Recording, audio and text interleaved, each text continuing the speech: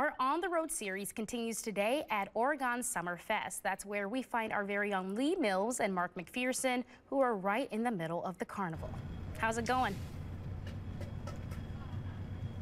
Cameron, amazing so far. We're surrounded by the fun, which is just getting going. We have a kettle corn stand right next to us, and that's blowing in here. It smells so, and the rain's held off so far. Fingers crossed that that continues. This Summer Fest is a 3-day festival, and you can see carnival rides. They actually just kicked off right at 4 o'clock. Live music in the main tent down the way here. And the fire chief told us the fireworks at this point are still on for tonight. Also, a lot of sporting activities. So if you're into volleyball, softball, pickleball, cornhole, there's a tournament for you. It's going to be a lot of fun. Yeah, we're going to learn a lot about Oregon as well. Their population has doubled in the 90s. It's had a 20% increase every census. So Oregon is the place to be right now. We'll find out why. That's right. Why it's so desirable. The village administrator will join us in just a few minutes. One quick note. We just had one of the volunteers came over and did say, any Oregon residents who are watching, if you want to volunteer, they could use some help. Come on down.